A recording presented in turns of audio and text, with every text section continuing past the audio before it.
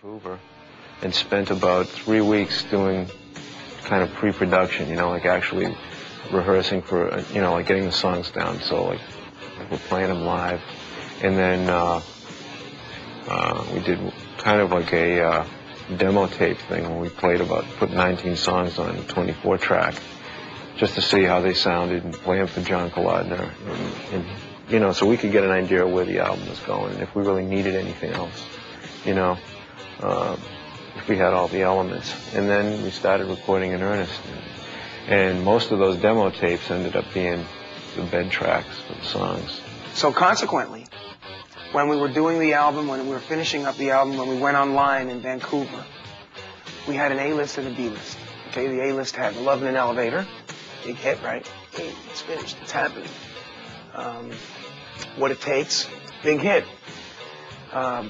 But the stuff like Monkey on My Back, Voodoo Medicine Man, all the B-list stuff was kind of put on the back burner. And I hated that, and I fought for it for months. If you worked on it a little longer, you yourself said you wouldn't want to spend all day on a song.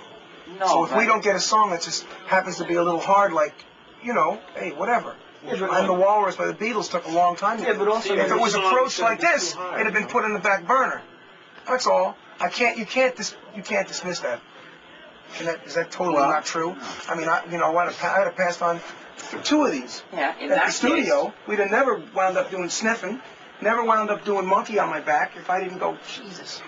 You know, just that little bit of nuts. I don't want to sway anybody. That's how I feel. The process of picking out which songs to work on is excruciating, fascinating. Well, in that case, you know, we should go to the York Theater, get an 8-track in there, demo all these songs, finish them. Why is that? We're doing it here. Yeah, but it only costs you $50 a day there. Here it's costing you, you know, $1,500. What, are you going to let that get in the way of art? Something that might come out and gross you $15 million? No, obviously not, but I'm just saying, theoretically, all that should have been done before we were here. Like last album, we had all the I think we had all the songs kind of up. No, it was the same thing. Everybody ran to Steven wasn't ready, but you know, there's a certain amount of magic there, you know? I mean, if you come in here and it's like pick it out of a garbage can, everybody be doing it. It's not that easy. It's the hard stuff, you know? I just think we should do what we set out to do. Get these songs done. So what do you want to work on tonight? It's a wicked tense. Are you kidding? It's those are your babies there, and people are coming in and telling you which ones are, you know, going to grow up and which ones aren't. It's hard because, you know, you believe in the songs and you work on them. I mean, we've got songs we've worked on for, you know, over and over and over again, and they just don't make it. Jim's Ballad, definitely we have to cut because it's a good song too. Yeah, but it doesn't have lyrics on it. Well, I know that's the So you see, what I'm saying here is, where are you judging? I'm judging whether the song is great or not. By what? If you're using the lyrics as a mirror, how can you say that about it? Well, I'm using the lyrics and the songs on the air. If there were good lyrics for Jim's song, it would be a hit. Some of those songs may stand up like Jim's, like that ballad stands up by itself musically to begin with. So, you know, we know it would be that much. It's just going to be that much better. It's a combination of music and the lyrics. Yeah.